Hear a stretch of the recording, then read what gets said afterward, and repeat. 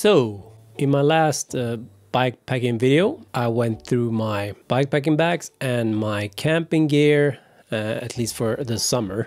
And in that video, I briefly mentioned that there are a couple of cheaper alternatives to the camping gear I was using. So I talked to my mate, Darragh the Magnificent, who's been using a couple of those cheaper alternatives for the last couple of bikepacking trips we've done. I thought I will combine those with a few pieces I have myself and put together a nice, cheap, light and compact bikepacking camping set. And I will compare them to the bit more expensive alternatives, at least when it comes to tent and sleeping pad, and see where the difference are and if it's worth the compromise.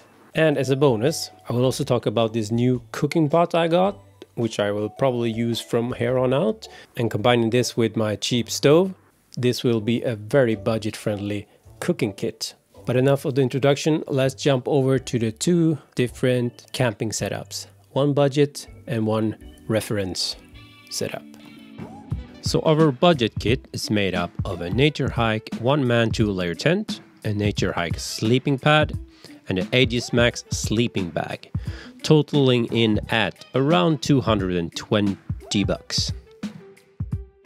The reference kit is a 2-man 2-layer tent from Big Agnes. Important to note that the footprint is not included with the tent.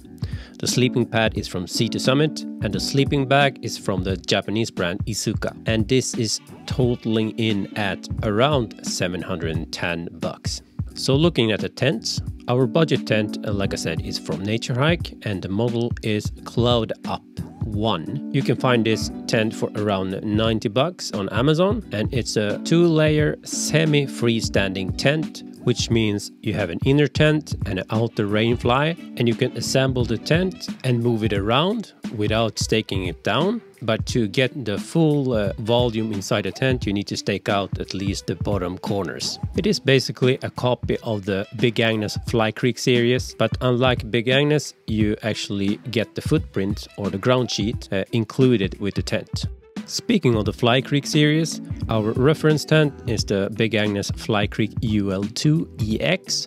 The EX model is a Japanese only model from what I understand, and it's basically the inner tent does not have the see-through mesh for some reason. As you can see, the setup process is pretty much the same for both tents. Remember though that the Big Agnes tent is a 2-man tent and the Naturehike is only 1-man, so there will be some slight variations for sure. I do think though that you can definitely feel the difference in material between the tents. Big Agnes definitely feels a bit more premium. It just fits a little bit better at every corner, etc.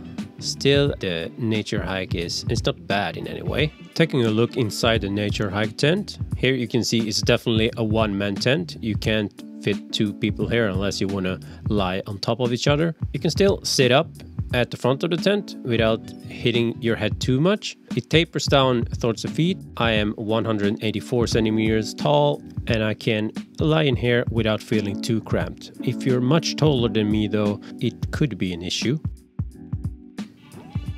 As for pockets inside the tent, you only have one above the door. And the door of the inner tent is a single layer mesh door with a dual-ended zipper, so you can open it from both above and below. The space between the inner door and the outer door, also known as the vestibule, has a pretty good amount of space for storage of your bikepacking bags, helmets, shoes and stuff like that. Comparing it to the Big Agnes tent, the Big Agnes is obviously a 2-man tent, so it's not quite apples to apples comparison. You have a lot more space, but even that said, if you want to sleep 2 people in here, it's gonna be a tight fit, so it probably helps if this is a person you really like. Like the Naturehike, we have pockets above the inner door, and we also have 2 pockets on each side of the door, which are missing in the Naturehike one. The inner door is actually a 2-layer one, so you have a non-see-through inner one and a mesh outer layer, and you can open both layers with one zipper or split them up as well. The vestibule is about the same size apart from the width as this is a 2-man tent. The good thing about sleeping 1 person in this tent though is you have a lot of space inside the actual tent for storage of bags, etc.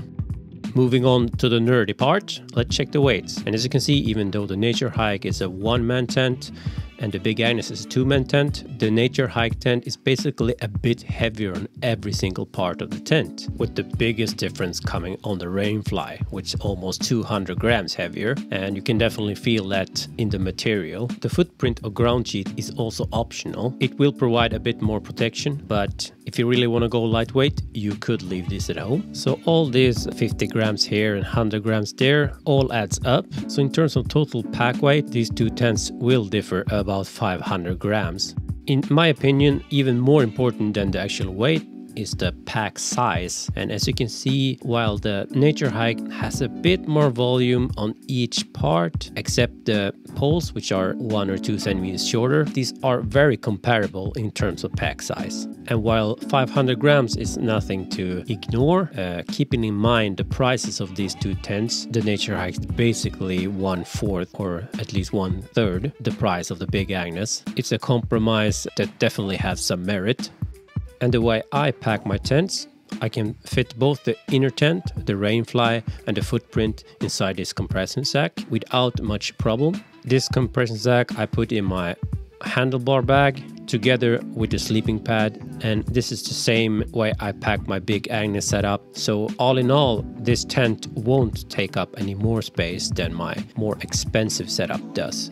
And that's the main reason I think this is a very good budget alternative, as the packing size is probably one of the more important aspects of bikepacking gear.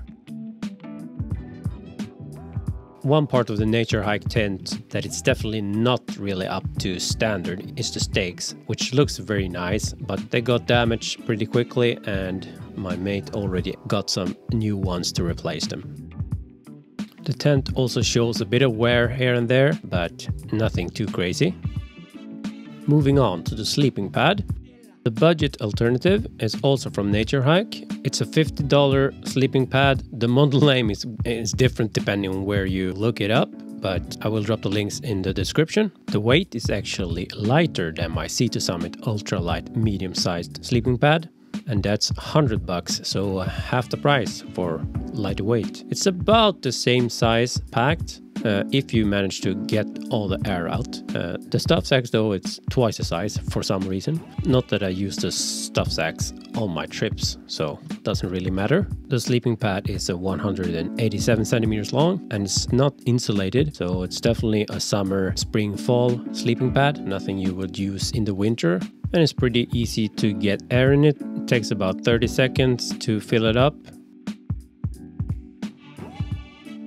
It's harder though to get all the air out. So when you roll it up, you might have to roll it up a few times to get it as compact as you want. The Sea to Summit pad in comparison feels like it takes a bit more air to get it fully inflated, but still around 30-40 seconds, shouldn't take more time than that. I will say that it feels a bit more comfortable to sleep on than the Naturehike. The biggest advantage of the Sea to Summit bag though, it's the deflating is super simple. You basically just open the deflate valve and roll it up, and that's it.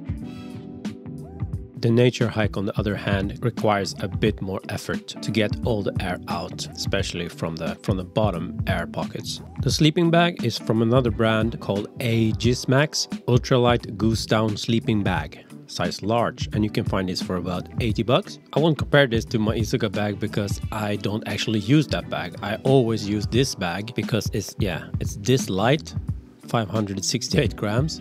And it's super compact once you compress it down. As you can see here, when I really work it down into my seat pack, it will not take up more than half the pack. It takes a bit of effort to get it down, but definitely worth it. My Isuka bag, on the other hand, is probably a bit warmer. It takes up a bit more space and it's probably around 100 grams heavier as well. So it's actually not something I've used out on a trip yet, because I can use this bag. I used it down to I think it was plus 5 degrees at its coldest. And then I just had a super light down vest on me and I used my leg warmers to get a bit of an extra insulation. And I had no problem camping out in that kind of temperature.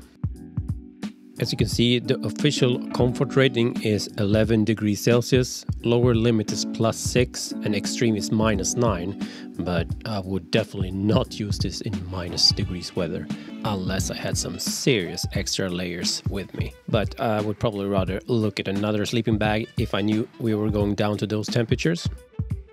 Moving on to the cooking kit then. I've showed this in my last video. This is the BRS 3000T Titanium Stove. And this is so small and so light and so cheap. You can't really find anything smaller, cheaper or lighter. So I actually don't have a reference to compare it to. In other words, this would probably be the reference for anything else I would pick up eventually. I don't know though. If you really want to nitpick, I guess you could say that there's no built-in lighter function. But yeah, that's about it in terms of negatives. 26 gram for 15 bucks in this size. It's just stupid. Another thing you can pick up for 15 bucks is this cook set from Stanley, stainless steel. And I heard you could even find this in like Walmart and stuff like that in the States. Really nice construction with a locking handle that keeps the lid in place. And you get 2 nesting cups when you buy this. It's nothing I will use out on the bike though, so I will just put these aside. The lid has this plastic flap or handle that you can actually take off and put a ring or something instead. Comes in at 216 grams, which it's not super light maybe. You can probably find some titanium pots that's lighter, but then you're in another price bracket. So what I do is take my gas canister and put it upside down inside a cup. Then I have enough space for all the other parts, like the stove, the lighter and a small sponge. Then you have to fill it up with a rag or something to keep it from rattling inside. Only thing you need to think about, don't press the canister too far down because it could be hard to get it out. One way to keep this from happening is to put a rag underneath the canister as well. So as long as you use a gas canister stove with this, you probably have nothing to worry about. But if you plan on using this over an open fire, for example, you might need to switch out this plastic little flap for a keyring or something like that, because I've heard on other videos that this can actually melt if you have it on an open fire. So be aware of that. So all in all, I think this budget camping kit is a pretty good solution if you're just looking to get into bikepacking and are not 100% sure if you're gonna stick with it or not. You might not want to fork out like $700-800 bucks just to try it out. And if you're like me, only do these kind of trips on weekends, maybe a few times per year max, it could also be a good solution if you don't really want to fork out that big cash. But if you're planning on doing longer trips, like month-long trips or something like that, I would probably go and spend a few more dollars on the nicer stuff.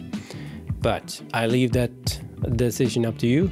And of course, there's a lot of other brands and other lightweight solutions out there. This video didn't cover bivvies or hammocks and whatnot. I'm just covering stuff I have experience with myself. But if you have any suggestions or stuff you try that you're very happy with or not happy with, feel free to inform me and other viewers as well in the comments. Otherwise, I hope you found this interesting and maybe you can use it as a reference to build your own camping kit. And if you want to buy something, I will drop links for everything down in the description. I think that's it for this bikepacking video.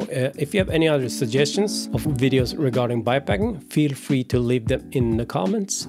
If you found this interesting or helpful, leave a like and subscribe if you feel like it. Always appreciate it. And I'll catch you in the next one. Peace.